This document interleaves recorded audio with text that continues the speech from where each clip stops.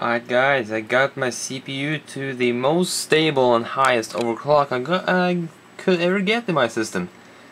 4.2 GHz exact, bus speed of 200 and QPI link of 3.6 GHz, voltage 1.35 volts, and the motherboard is Asus P6T. And it's not the deluxe edition, it's not the special edition, it's the normal P6T. It was at least a very popular motherboard, and mine still works. So I decided to push this a little further before I'm upgrading to a 2011 platform. But holy cow, I never thought I will hit 4.2 GHz in my system. The highest I've got last time I tried, when I had water cooling, I had 3.8, and then I got heat issues, surprisingly. The H50 was not enough to keep it cool, so I got rid of the H50 a long time ago, and I got myself a Noctua NH-D14, and now I finally got my CPU up to 4.2 GHz, which is absolutely amazing. 4.2 GHz. Never thought I will even be close to that. So that is pretty good. So here is the motherboard. It's a Asus P6T, X58 board, of course. Memory 10 gigs, running at 800 megahertz exactly, because that means 1600 megahertz. If I go any higher than 1650, it only detects 2 gigs of RAM. So weird stuff. I think it is because I'm using 5 sticks of memory, or if you watched a lot of tech tips, you probably know that you should not use up all slots for RAM. You should only use a one channel. So what I've done here, I'm gonna walk around over here.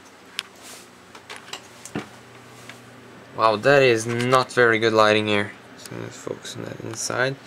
I'm gonna get my phone out of my pocket here, so I can light up this computer.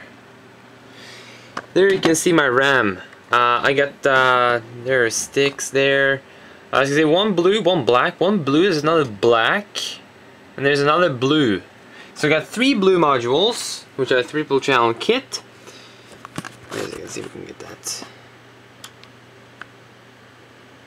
There we go. There you can see that there is one slot empty, which could have been a black stick in it, but it isn't. But that is just yeah. If I took out the 2 black sticks, it only remained with 6 gigs of RAM. I could hit I think it was I hit 1900 megahertz on that Patriot RAM, which is absolutely astonishing. Thinking about their XMP modules. But they only get 6 gigs of RAM, and you maybe think, well, 6 is more than enough. Well, for my use, no, it isn't. It's actually too little.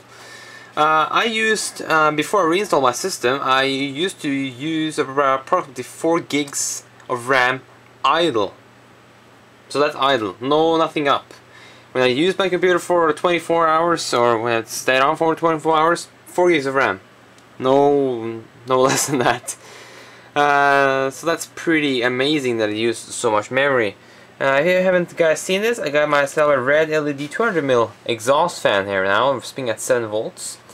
So it's going so fast, quite slow, but doesn't need to go faster. I have a lot of I have quality fans and outtake fans. I have a couple of 200mm in top, and even Noctua NH. What do they call the fans? NH-D14, I guess they're called. The same one which is sandwiched between there is in the back, so doing a great job. When I'm upgrading to the 2011 platform, I'm also getting a new power supply, because at 650 watt, it's more than enough to keep this system going, no question there. But if I'm upgrading to the second 2011, which is quite a power hungry CPU, and trying to do some overclocking on that chip as well, I think I need a better power supply. I'm also thinking about buying a second-hand 6970, or getting rid of that and upgrading to the 7000 series. But that's when the money arrives. I need to wait for the money and see how my budget is.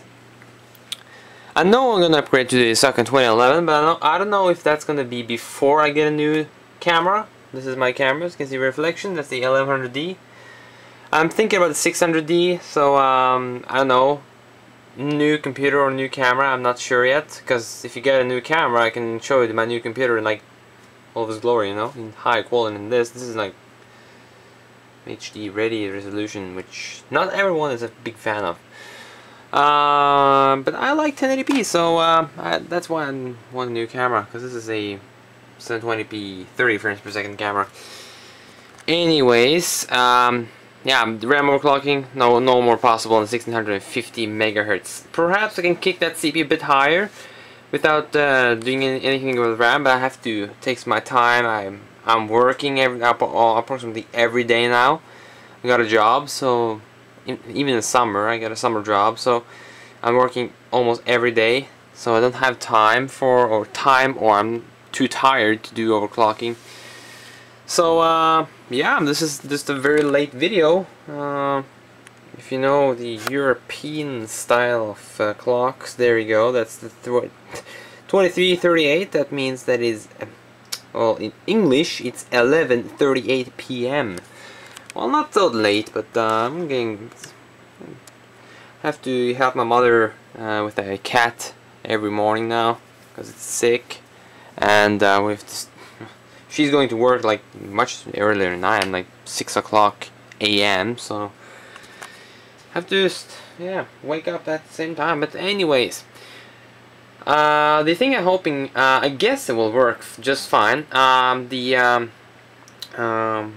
5 sticks of modules I have in there will work in the socket 2011 platform. I read that many people have just took the RAM out of their old system. For example, the socket 1156 and 1366 sockets, and they're putting into 2011 sockets, and they're just working just fine. So I guess there is no bottleneck there, or I guess there is no problem there. And they were running quad channel mode instead of triple channel mode like I'm running now, or triple and dual, because 2 of them are running a dual channel and 3 of them are running triple channel. So, well, that's it's pretty straightforward there. Yeah, hard drives wise, I need to upgrade. I need to replace some of my 500 gigs because one of them are actually going empty for actually with photos and videos. One 500 gig total drive has gone full with either videos or photos. I never thought I will fill up a whole drive. My backup drive is almost full as well. So there I got the backup drive is having a backup of everything which is on 2 of my drives, which is then downloads and documents.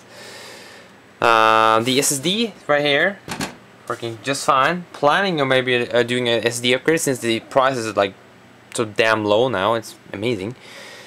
So yeah, that's about it, guys. So yeah, 2 DVIs now. Finally got the proper connections for monitor, no VGA. Because I got a Dell over here, and I got my LG display. I taped over the sorry about that. I taped over the expansion slots, which are not used here, because it has the cooling is not optimal because it sucks in air there. When this video exhausts warm air, that warm air is just keeping pulled in again, and pulled in by the video card. So, or kind of, it heats up the system. And I actually managed to get a 5-degree drop just by taping off those expansion slots. I'm perhaps thinking I'm maybe taping over one of those bottom ones, but one need to be open to have a little airflow of that sound card, which is currently not in use, but it has a heatsink on it, which heats up pretty bad when it is in use. So yeah, there's my trusty old power supply, guys. The TX650 by Corsair. Never had problems with it. It's actually a bit way too powerful for me, because a Molex drive shorted out once, and it took the whole Molex cable with it. I'm not kidding. It melted the cable all the way to the power supply. But still, it didn't got together. You know, didn't short out anything. Oh man, I hate insects from getting into my room and windows open. Come on, get out. Wow. So stupid. That's so stupid. Come on, into the light. That's 112 watts right there. Come on, into the light. Burn. Whatever.